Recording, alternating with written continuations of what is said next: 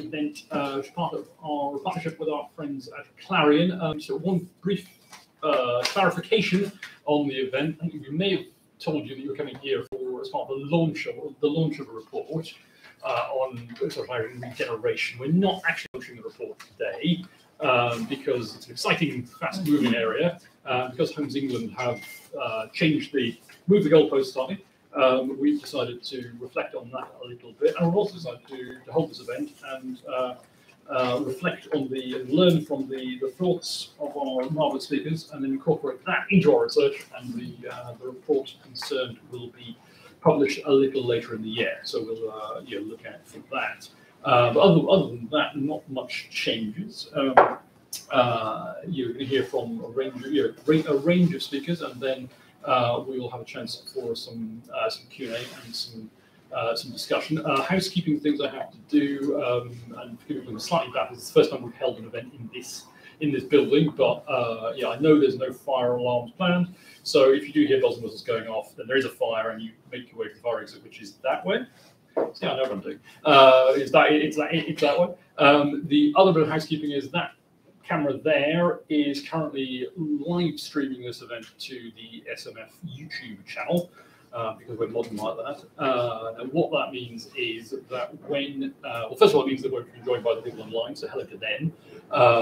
But for all of you, when we come to the question section, if you are taking part in the conversation, just bear in mind that you're not just talking to people, friends, colleagues in the room, you're also talking to YouTube, and that the session goes online permanently. So there is a lasting record of the session, just to point that one out. And we will, for the benefit of the online, the real-time online viewers, we will very keen to take questions from them as well. So if they want to put questions in the YouTube, sorry, you can tell I'm all of this new technology stuff.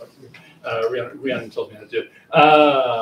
If they want to put questions in the questions section of the YouTube video, then my colleagues will keep an eye on those and try and get them to me so that they can take part as well. I think that is all the housekeeping. In terms of running order, I'll let everyone give you their full styles and titles as we get to them. But we're here from Brian Ham, Shreya, Nanda, and then George Young. And then we will definitely hear from Tom Copley. Looking at the back, Tom Copley is, I think, possibly closest. I'm not sure about Deborah. Deborah is currently missing in action, so fingers crossed Deborah will join us as well. But I think Tom, I'm pretty guaranteed will be here. So that's my rambling preamble over with. I will now hand over to Brian Ham from Clarion for the Clarion view of the value of social housing regeneration. Thank you, James. 30 words of you with hesitation, deviation, repetition. Oh, not that game. I'm a practitioner when it comes to regeneration. I'm a project director for our major Merton regeneration program, which I'll touch upon in a minute or two. We're delighted to have worked with the Social Market Foundation on this excellent and very thorough draft report. A bit of context first about Clarion. We are the largest housing association in the UK. We're a big house builder. We've built 10,000 new homes over the last 5 years, 80% of which have been affordable tenures. And in addition to those new homes, we invest very heavily in our existing stock. We've invested over £1 million a day in repairs and maintenance in ageing homes, many of which are in desperate need of replacement.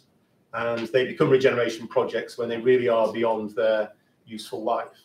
And we work with communities living in those homes who tell us that they want replacement homes. They're crying out for regeneration. In Merton, we're working with the council to deliver what is probably the largest regeneration programme in the country. It will provide 3,200 homes in total. We got a revised planning consent to one of the components 2 weeks ago, which increased the numbers. So 3,200 is how many homes we will be providing. 1,000 of those will be replacements. There'll be a net addition of about 250 new social homes, and then an awful lot of homes either for affordable home ownership or for outright sale to create mixed tenure communities and to try and make the books balance as best we can. Regeneration isn't easy though. It's expensive, it's time consuming, and it takes a long time and a lot of effort to get communities on board with the direction of travel.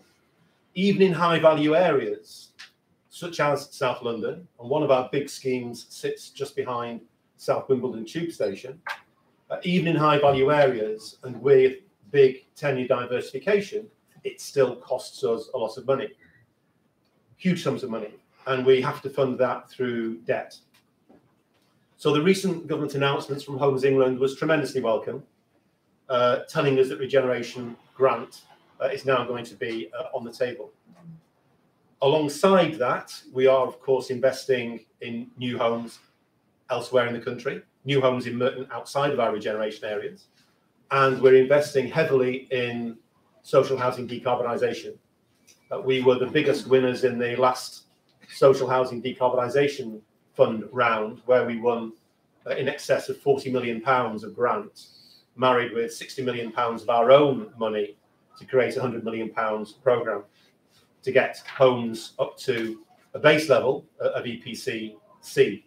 Of course, we need to go a lot further on the net zero carbon challenge, and we're doing a lot of innovative and leading edge things to build new homes which are net zero carbon too.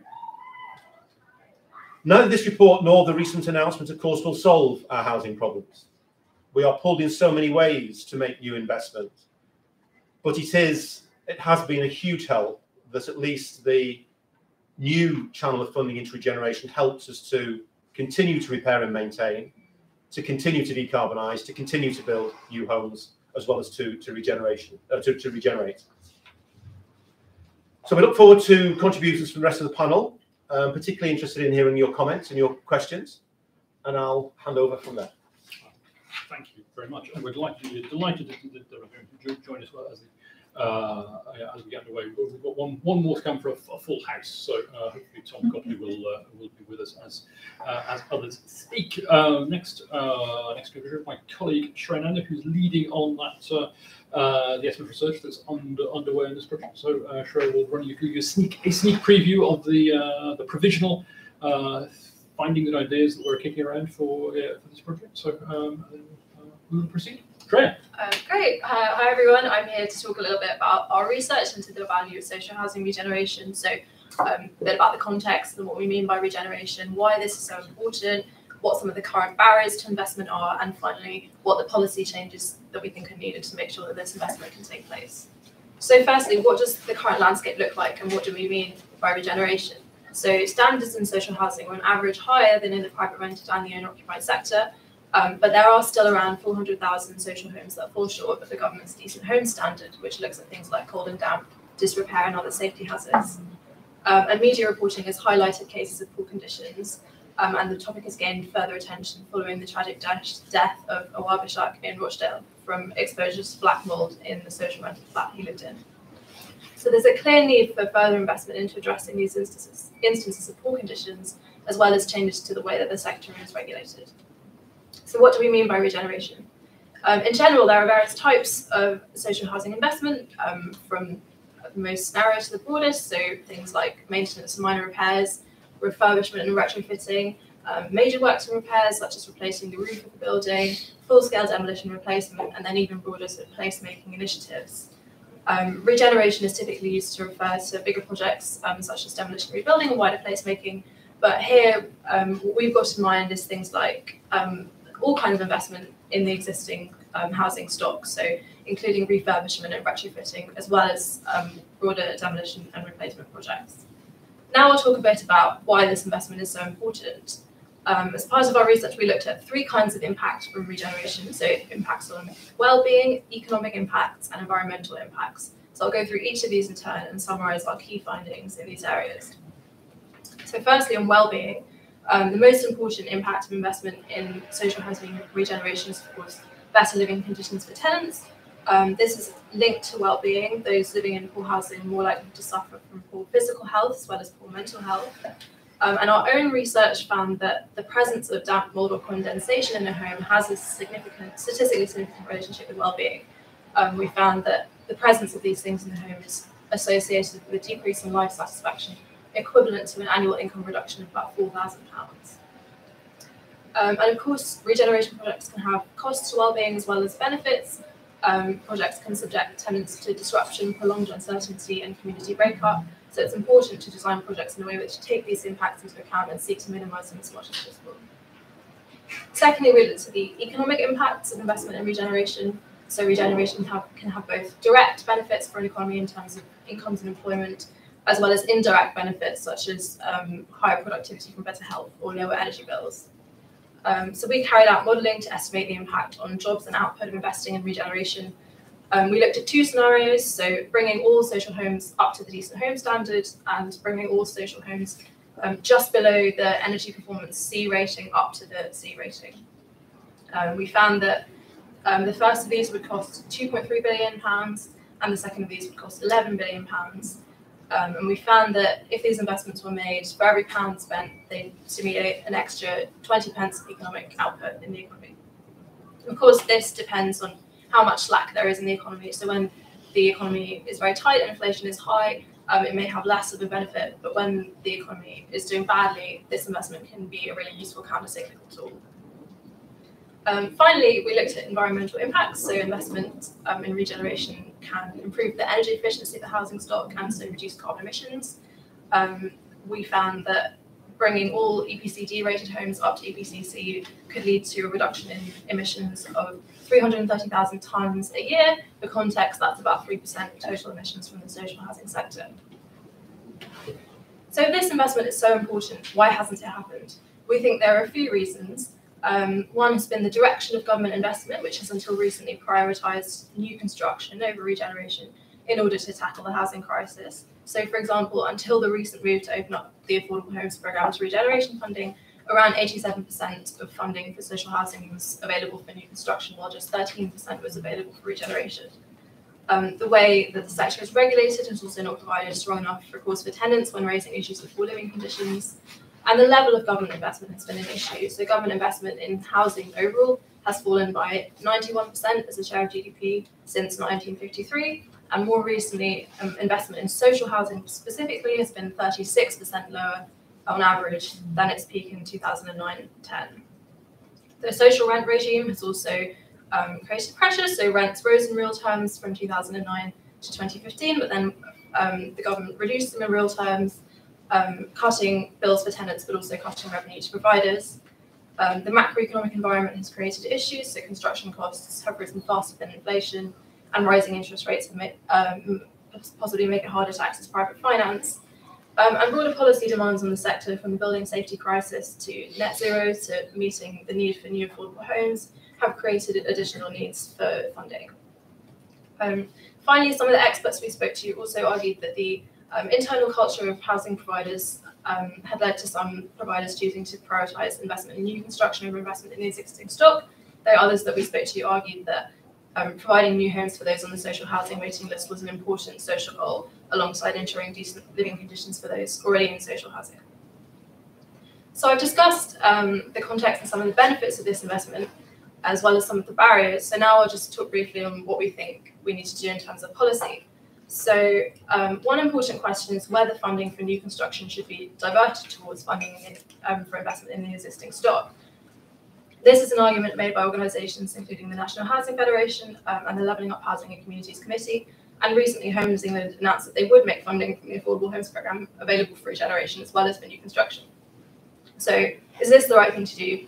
Of course, investment in new construction is incredibly important. We have a housing affordability crisis driven in large part by lack of supply, and new construction of housing also carries significant economic benefits.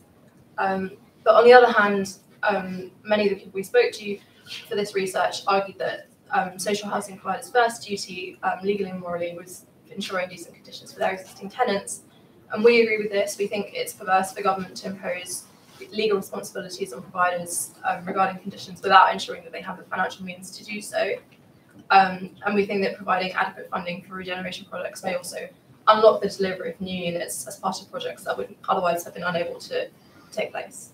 So we welcome the move by the government to make funding available for regeneration as well as for new construction. We think this should be applied across the board and beyond the life of the current Affordable Homes Programme. As well as this, we'd also recommend a number of other changes. So we think that funding for social and affordable housing should be made easier to access, allocated on the basis of need rather than via a bidding process. That more long-term certainty should be provided to people providing social housing. We think that the government should set a target to bring all social homes up to the existing decent home standard over the next 2 years, which would cost an estimated £2.3 billion, and that funding for social housing should increase in general to enable providers to meet all of the different policy needs placed on them.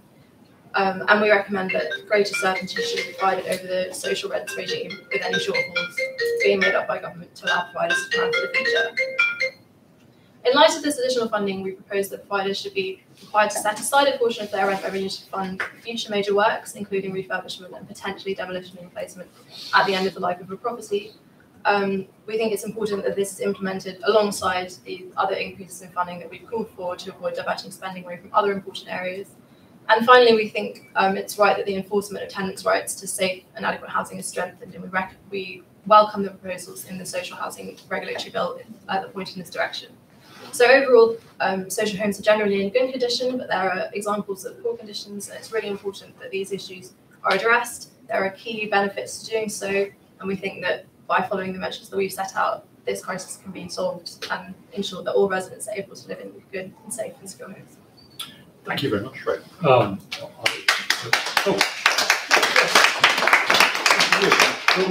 We report a lot of time as well, so thank you. Our next speaker is Lord Young, who has done pretty much every job in government worth doing, including 6 years as housing minister once upon a time. If you add the two together, yes. Two spells. About 8. And is a byword in Westminster for integrity and decency and conscientiousness, which is why I am delighted to announce he's actually currently playing truant and missing votes in the House of Lords to be here with us this afternoon. I'm very, very grateful. That's kind, James. Normally it wouldn't matter if I wasn't there because the government loses votes by a very substantial margin. But today we've been losing them by 3 and 5. So there may be a conversation. This event might change the law. Might be a conversation. But anyway, it's good to be here. I suppose it's a pre-launch of the document, and this may be something like a relay race because as one speaker comes, I may have to go. I listened to Shreya's very long shopping list. The thing that I'm bothered about, which I wasn't sure was on your list, is actually the local housing allowances, which, as you know, have been frozen while the rents are going up and up and up. More of an issue for the private rented sector than the social sector. But if I had one priority at the moment, it would be to the DWP to up the NHS. I want to speak very briefly and just follow up and make 2 points. One directly responds to the challenge that Shreya put, which is how on earth do you strike the balance between new homes on the one hand and regeneration of a stock on the other. Now, of course, all social housing should meet the decent homes standard, almost sort of by definition. If this is social housing, it should jolly well meet the standard. And we heard the cost of 2.3 billion. I was bringing it up, but basically it raises questions which housing ministers, local authorities, social landlords have to answer, which is how do you balance the demands of the two, the new housing stock against the regeneration. Yes, some social homes are below the decent home standards. But on the other hand, you've got people living in the private rented sector in far worse conditions. You've got people in bed and breakfast, you've got people in hostels, you've got people sofa surfing. And each time you move the dial towards regeneration, it means those people wait a little bit longer. And that's the decision you have to take. And the recent announcement basically turns the dial a bit towards regeneration. As I understand it, the same amount of money is available for affordable homes, but just an additional claim has been enabled to for it to be spent. And whatever the total resources available under the Affordable Homes Programme, those running housing associations, local authorities and indeed ministers have to take a decision. Now, when I was housing minister, I actually moved it a bit towards the new homes. When Nick Rainsford took over, he moved it back a bit. And Rachel McLean, I think, has moved it back a bit with her recent announcement that it should go towards modernisation. But perhaps there is a third way, which I think Brian touched on, which is using what Michael Gove calls gentle densification. Now, this won't be the answer when you've got individual properties that need bringing up to a decent homes standard. But I think it does apply where large-scale regeneration is the solution. And of course, projects become viable if, in addition to bringing homes up to standard, you create new homes.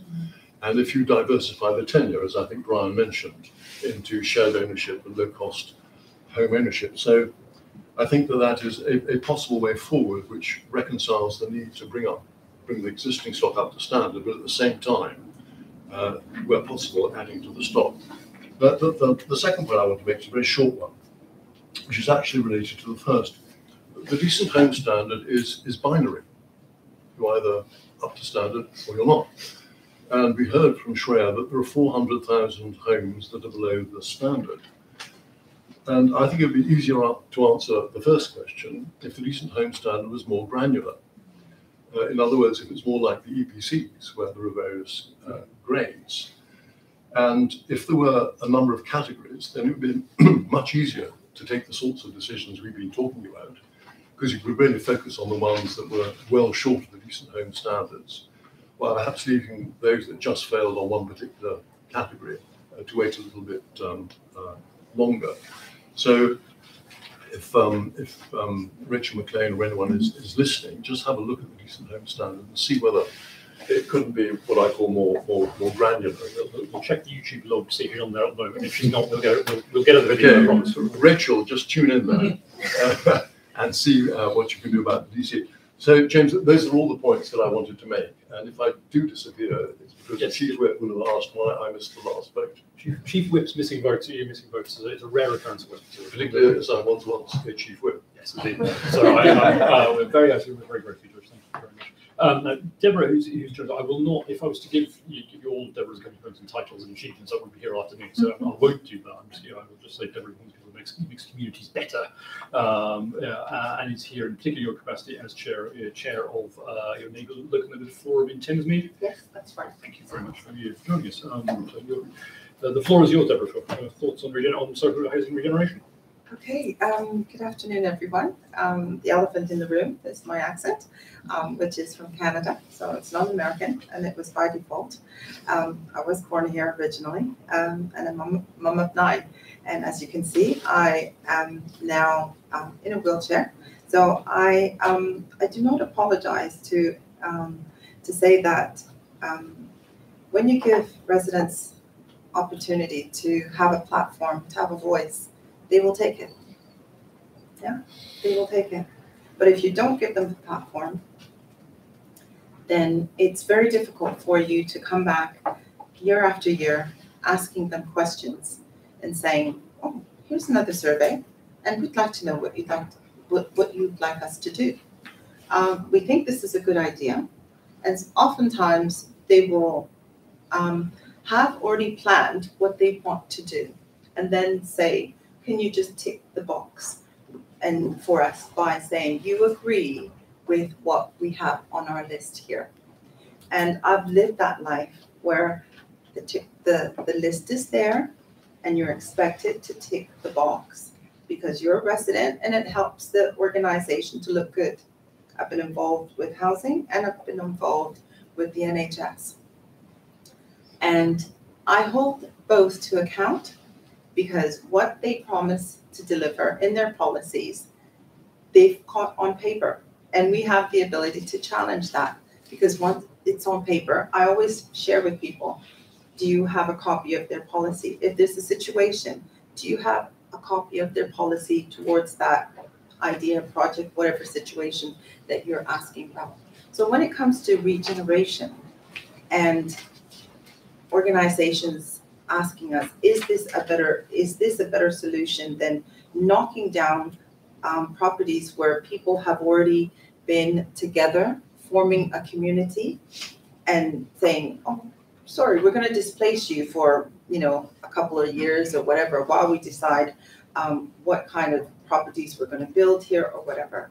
Instead of giving people the opportunity to have where they live, where they've created a bond with their community, an opportunity to continue to grow and develop while things are being changed. So regeneration is important. It's very important. And if you give residents the platform to find out what they what they would like, instead of just a list of what you expect them to agree to, and then come back with a review saying, you said, we did, because oftentimes a lot of these reviews don't even come back to answer what the questions that were asked by the residents. So 2 years later, they asked you 20 different questions, you answered them, and you don't have any solutions. For example, we had a project that they were going to create a playground just outside in an area within Thamesmead. They promised it would be delivered on a specific date. That date is crucial. You've given somebody, if you're in a relationship, somebody gives you a time or a date, it's now more specific. And now it's something that they can be accountable for because you've given them a date, right? So a date was given, October 2019. At the time when this was being prepared, letters were going out, so residents were being made aware that this was going to happen. Of course, people were excited, happy, finally a place for children to have a place to play near where they live. 2019, October, November, December, we're now into 2020, and nothing had been done. As the local chair of the neighborhood, I then investigated, only to find out that they had found out there was asbestos on the land that they were digging. Even if they didn't want to disclose that there was asbestos because maybe they thought there was going to be this mass scare and people would panic or whatever, they could have just said, due to circumstances beyond our control, we will not be able to deliver what we promised at a specific time. And that in itself would hold the residents with the ability to continue to trust the organizations. So when you're coming to residents and you are inquiring or want to know what they want, give them the option of the choices that they can give their voice on, whether it's survey. Some people are not comfortable to do survey. You might have to go physically to where the groups are being held or where the functions are being held instead of them coming to you. So if you really want the answers, you might need to reach out to the residents physically.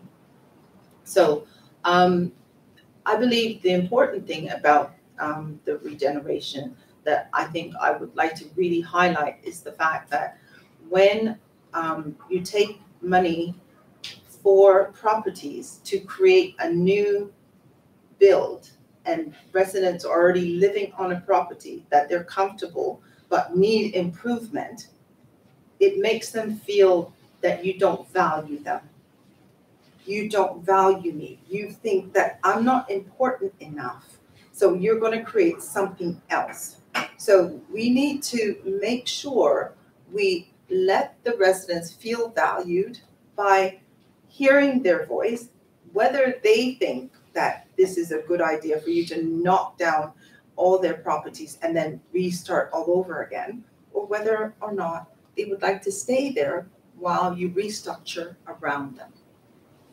So give them the platform, let them have the voice to speak, listen to what they have to say, and then come back and give them feedback to what you are going to do.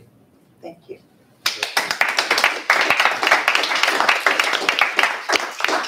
Very much, Deborah. You're reminding me that a general critique of a lot of what we do as a think tank, people like Westminster, we're often not very good, frankly, at listening to the people who are ultimately affected by the policy work that we do. And so very, very grateful to you for being here and bringing that voice and perspective into this conversation. I'm going to go for our final arriving speaker today, Tom Copley. Thank you very much for joining us, Tom. Obviously, you're a busy day deputy mayoring, so very, very grateful for being here.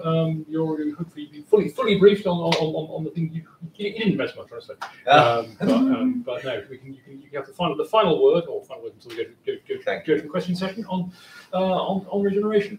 No, thank you for inviting me. Huge apologies for being late. It was a meeting that overran where time-sensitive decisions had to be taken, so it wasn't possible for me to slip out early. And thank you for inviting me today. And I'm very glad I got to hear part of the Lord Young's words, and indeed Deborah's. And I just really want to re-emphasise in terms of estate regeneration how important the point Deborah made about trust is in all of that trust between the social landlord and the residents, and that trust does have to be earned. And estate regeneration does have, a bit of a checkered history, let's be honest, whether both in terms of perception and reality about how some schemes in the past turned out, in particular issues around social housing being knocked down and not being replaced at the same level that it should have been. So under Sadiq Khan, when Sadiq came in 2016, one of the things that he introduced after he was elected mayor was a good practice guide to estate regeneration, which sets out how the social landlords that the GLA funds should behave during estate regeneration, and crucially introduced resident balance. So as a condition of GLA funding, if any social landlord wants to get funding for housing regeneration, for a regeneration scheme from the GLA, they have to have given residents a vote on a substantial landlord offer. He also used the levers through the planning system as well, in order to require that all estate regeneration schemes must at a minimum replace the existing level of social housing. The tenant should have the right to return. Not all tenants, of course, want to return. Some tenants take the opportunity perhaps to move elsewhere if that's what they want to do at that point in their lives, but they've got to have the right to return. And it sets a very strong expectation that there will actually be an uplift in social and affordable housing.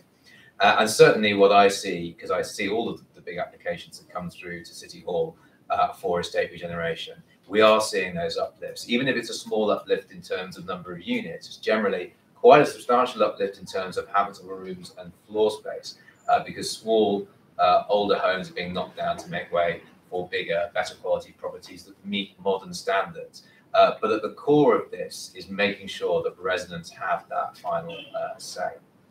I want to talk a bit about funding as well, because it is really crucial, not just for estate regeneration, but more broadly.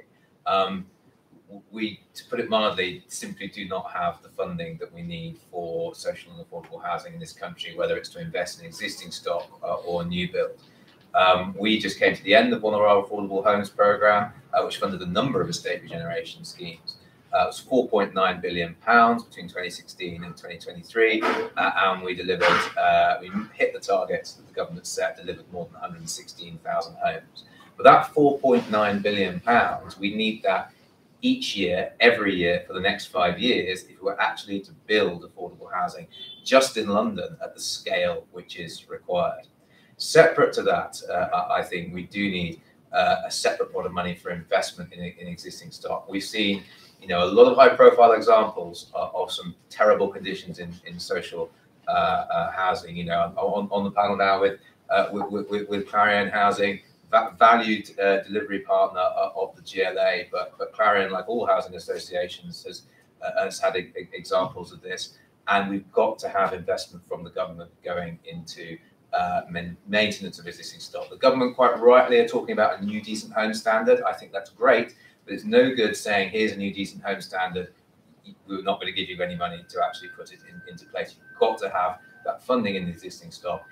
And I also think we need funding for retrofit as well, because that retrofit funding could make the difference in terms of the decisions councils and housing associations are making between, do we knock this building down and build something else, or do we invest? Can we take this money to invest in the fabric of the existing buildings to make them modern and to make them energy efficient? So it will cost a lot, but what I would say by way of conclusion is, we talk a lot about the cost of what we need to invest in our housing, but what's the cost of not investing? The cost of not investing is the huge cost it places on a health service when people are living and children are growing up in mouldy homes. It's the cost because kids aren't performing as well at school because they've got no quiet place to do their homework. It's the fact that people are spending all this money on rent in the private sector where they could be paying a lower rent in the social sector. Perhaps they could spend that difference in their rent in their local economies and things like that. We've got to look at the cost of not investing as much as we look at the cost of investing. Thank you very much. We've got about 15 minutes left. We won't go slightly over, if that's right, go slightly over 3 o'clock. We started a little bit late for 3 reasons. So we'll go for 20 minutes of discussion and questions. So I'll start by, and by the way, I should say, if you see me looking at my phone, George's going to see if he's got a vote coming up. If I'm looking at my phone, it's in case the online viewers are currently sending me questions. It's not going to be rude, I promise. Really, over to all of you. First questions or observations from anyone in the audience, or I'll have to viciously abuse my prerogative as chair, starting to asking for my questions. Right, sounds at the moment. I will ask a question to actually everybody except for Shreya. I think we touched on it a little. I'm interested in thoughts from all of you. Expand a little bit on how we talked in the housing policy context, and a few of you have touched on the other very big policy agenda out there that has a bearing here, which is decarbonisation and climate. So I'm just keen to get more thoughts from you on whether or not there is a tension between the decarbonisation agenda and the housing agenda here, or can those two agendas be made to work together? Anyone want to volunteer for that one first? I can talk about specific experience of Merton, where, for example, I mean, the simple answer is if you're smart, they can be synergistic with each other. So, for example, what does that look like in real life? So at our High Path site just behind South Wimbledon Tube Station, where we're going to be replacing about 650 homes with 2,200, those 2,200 homes, when they are built out, will be net zero carbon, because we're putting a district green energy system in that will be entirely based on electric heat pumps, air source heat pumps. And that will feed the power that is needed for heating and hot water throughout the whole of the estate. So that transfers a huge amount of, well, currently it's powered by gas. So we're decarbonising that. Now, we couldn't do that were we not doing the comprehensive regeneration of that estate, because you wouldn't be able to do all of the pipe work that's needed, both in the infrastructure but also in the houses. It would be very, very difficult to retrofit all those houses using that kind of technology. So if you get it right, then you've got a wonderful ability to win on both fronts. Thank you. George first, and then Tom, final thought about the community voice here, if that's all right. Decarbonisation is actually being driven by a legal commitment that the government have made. And that is now driving policy on a whole range of issues, like, for example, electric cars, in order to hit the 2050 target. And it's driving energy policy, as we've all seen. And if you don't hit the target, the government's subject to judicial review. And so to some extent, the decarbonisation agenda is driven by a legal threat, in the sense that some of the other objectives may not be. I would have a debate as to whether or not that's right. But I've certainly seen how, as the levelling up bill goes through, the government's imperative to hit those targets, and there are various milestones on the way, is actually driving the agenda. And presumably it will all feed through into building regs and EPCs and all that. I hope that Brown's right, and that it's compatible, and that the new forms of building, the concrete and all that that's being manufactured is carbon neutral as far, and so you can hit the targets. But the only point I'd make is that there's a legal commitment to do one, and there's not a legal commitment to do the other. As a policymaking practitioner, how are you reconciling that legal and political imperative with the housing need?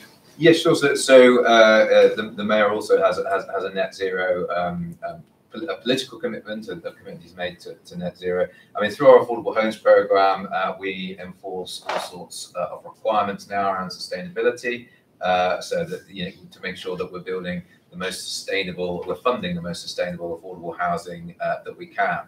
I think in terms of how the sort of net zero and interacts, I think it's, if you look at housing estates, you've got a lot of housing estates that are fantastic estates you wouldn't want to knock down.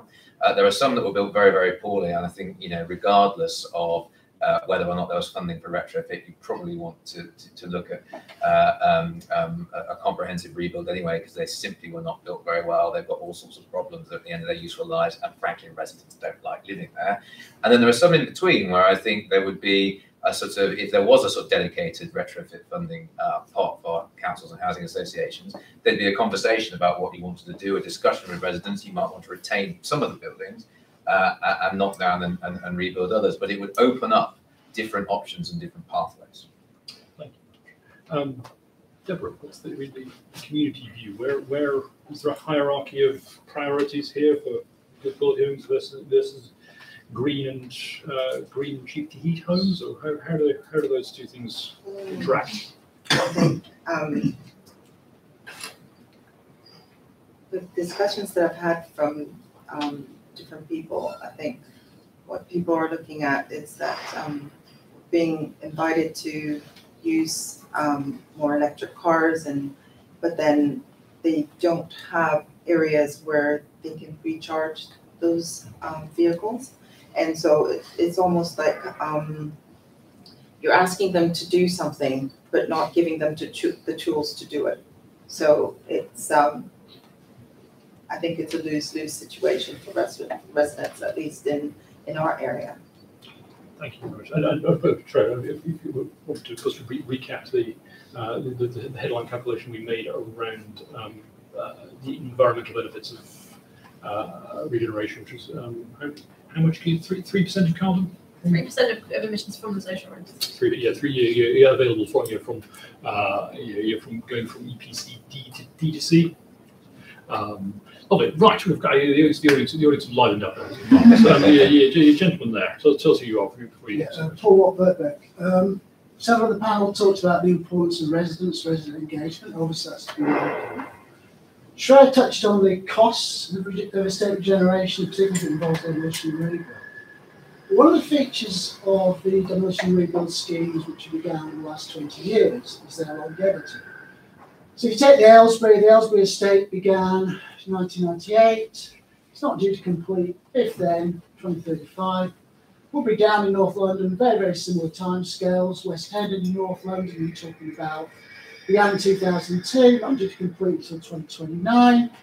Cobham Park began in 2001, not due to complete until 2030. So you talk about, and originally when these schemes were all put forward, these schemes were, residents were told that these schemes would last between 10 and 15 years. So they've doubled that. The question arising from that. The question is, so the issue is that the costs that Shreya skirted over, the disruption that residents experience over this incredibly long time period. My question really to the panel is, and so just a slight comparative. If you look at the schemes which were done earlier on, so for example, the Central Step ESRB or the Hackney, the Comprehensive Estates Initiative, those are largely publicly funded schemes. They were done in 10 years, into it. So most of these later schemes involve large-scale public private finance to do the financial lift. The question I have then for the panel is, what do they think is an acceptable length of time that an estate regeneration should last for? That's a very good, crisp question. Before I go, yes. Does anyone here remember housing action trusts? That's the disaster. No. First one, we can discuss this after. I think the average lifespan, I think, was about 5 years. The estates may have been smaller. But you say they were a disaster. The residents voted to go away from the local authority into a housing action trust. And at the end, they had the option to go back to the local authority. The ones that I dealt with did not choose that option. They voted to stay with the body that did the housing action trust. But there was a finite amount of money available up front from the Treasury. It had a proposed lifespan, and it was about 5 years. I don't know why you say it was a disaster, because The first ones that the Conservatives introduced, which were basically going to be imposed, and there was no ballot, there was those were the ones that were rejected roundly by tenants. I'm sorry, there was a ballot. Not the ones that you rejected, the residents rejected those. Then there was no Housing Action Trust. Can I, Yes. on the risk of disrupting a happy conversation, George, are you about to desert us of your I'm sorry I left on no, such aggressive note. I'm sure we can put you in touch. You can continue the collegiate terms. So with that, I was also, George, thank you very much. I'm so sorry, but do you want to return to parliamentary duties? We're very grateful for his time. I'm going to go. I'm going to go next to Deborah. Deborah, you have some sympathy for them. The fundamental point to that. Absolutely. Quicker is better, longer is bad. Absolutely. End of. Good. Full stop. Thank you. Right, but that's end of good. I'm going to go down.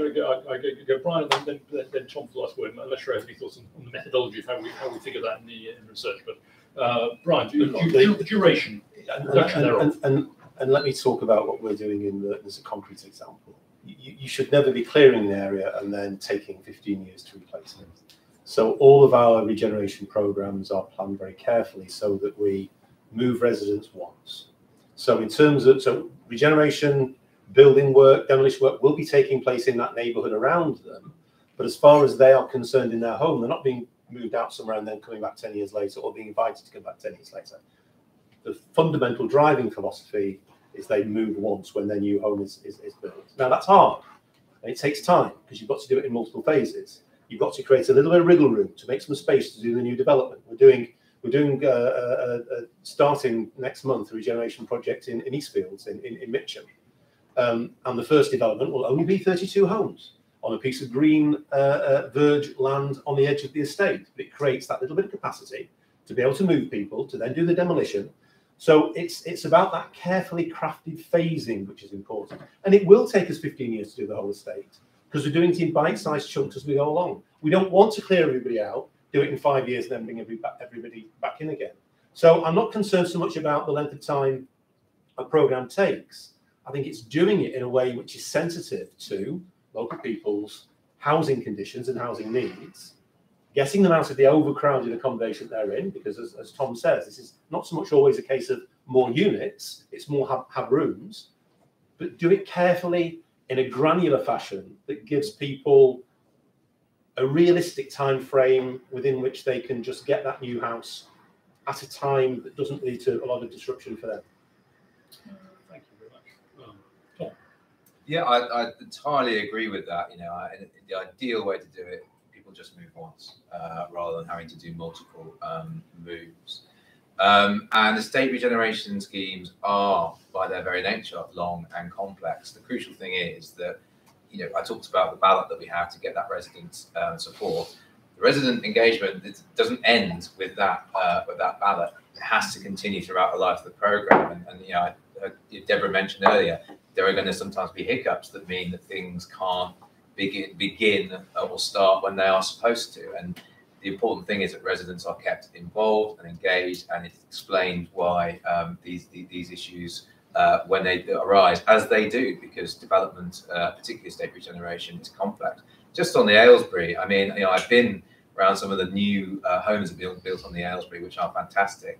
The old estate, I mean, just to give one example of why it was right from the very start built poorly, the pipes are concreted into the concrete panel, so they can't be taken out and replaced unless you want to replace the entire panel. So what they do is when they have a leak, they have to put a smaller pipe into the larger pipe.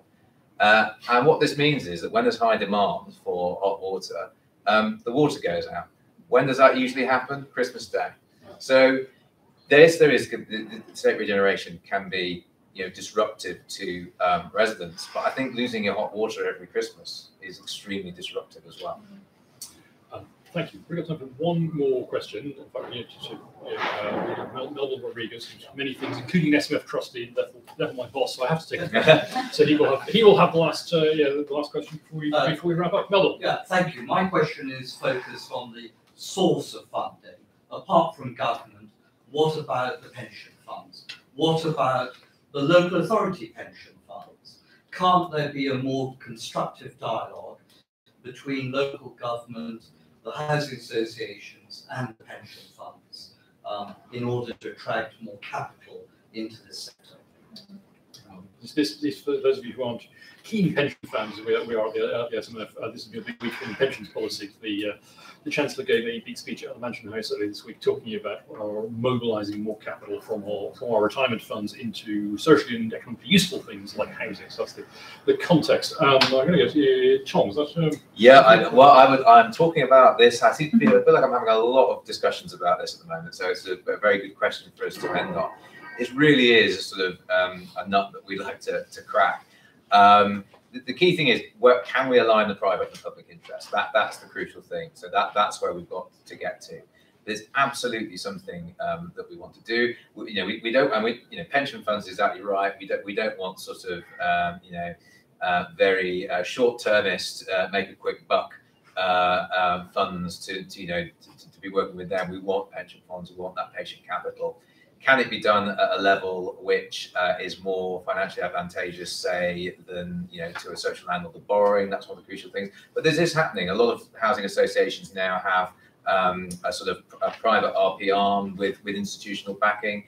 The Homes England has an English Cities Fund, which of course includes, I think is it Aviva?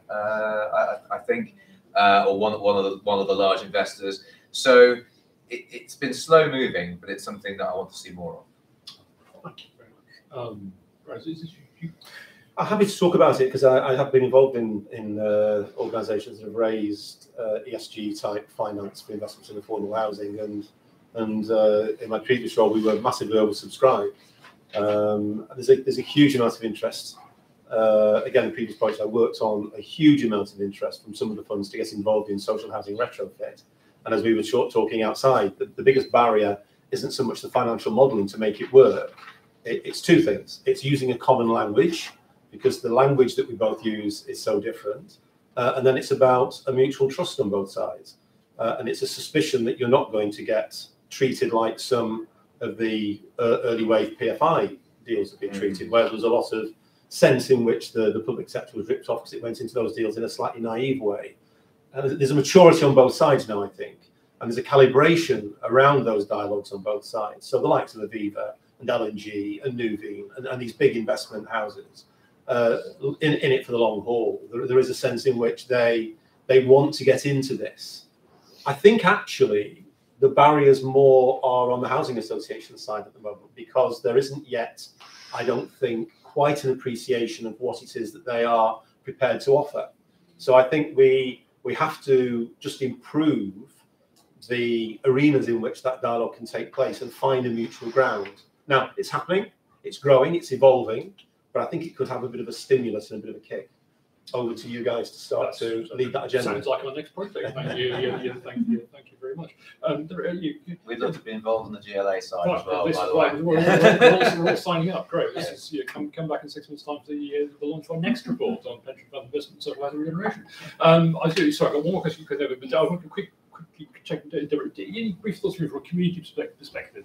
We're talking about big institutional investors. Is there money coming down into communities because the people who own that money want to make a return, but they want to do some good in the world? How can they best listen to and take account of the voice of communities when they're doing that, do you think? I think education, give them as much information and let people the choice to decide for themselves. Last question. Yes. Okay. Thank you. Thank you for the time for this. So, in a framework of, let's say, this complex debate of seeing regeneration also as opposed to demolition and refurbishment, what would you see as the role? What is the role, according to you, according to the panel, of good designers? For instance, also in terms of the arguments of the pipes of a building, for instance, being inside walls that could be thought by a good engineer or good design and architecture. And you're here from I'm an architect and I'm working at UCL as a researcher. Right. A relatively quick answer on the importance of good design and architecture. We're about to kick off on a new design study for an estate that is falling down and needs this kind of major redevelopment, regeneration. Our starting point is to hire, and we're going through the procurement in the next couple of weeks, is to hire a group of architects who are prepared to work with the community and effectively co-design with the local community who currently live in that estate. So that has to be, for me, the best way of starting. Doesn't always happen, but that's the ideal time. And well, from that, I'm going to get Deborah on that point of co-design and community involvement in design. And absolutely, and I think the other thing, benchmarking, comparing what has worked. If it's not broken, why fix it? So yeah, comparison to what is working out there and improving it. Thank you. I'm going to cruelly skip over my colleague Shreya and her ins and architecture to give Tom Copley the last word. Reflecting that he was last year as well, so then we will wrap up. So good design. It's got to be crucial. You've got to be designing high quality buildings that will last for hundreds of years, over 100 years, hundreds of years. It's crucial that we have excellent design guidance, and the GLA produces an awful lot. I think of really high quality design guidance, which is written by our planners. And I think now you look at a lot of the social housing that's being built now, particularly council housing, really, really high quality. And there are firms now, architecture firms out there that's almost more specialised now in council housing specifically, like Peter Barber and Kirkup Carson and organisations like that. Just to name two, there are many firms out there doing excellent work in the social sector. But yeah, it's got to be at the core, good high quality design. Thank you. Now, with that, I'm going to wrap up because we're actually 6 minutes over time with things, but we've had the planned hour. So all I'm really going to do is finish with lots of thank yous. In no particular order, I think I'm going to thank people, the online audience, both the real-time ones and the ones who are watching again on Saturday night because it's not on TV. Thank you for joining us. Paying rest claim. Thank all of you for joining us today. We will be in touch about further outputs from this report. I thank my colleague Shreya for her excellent presentation and all the work in the project. Thank our friends at Clarion for making it possible. And I'd like to ask you all to thank our panel for their thoughts and contributions today.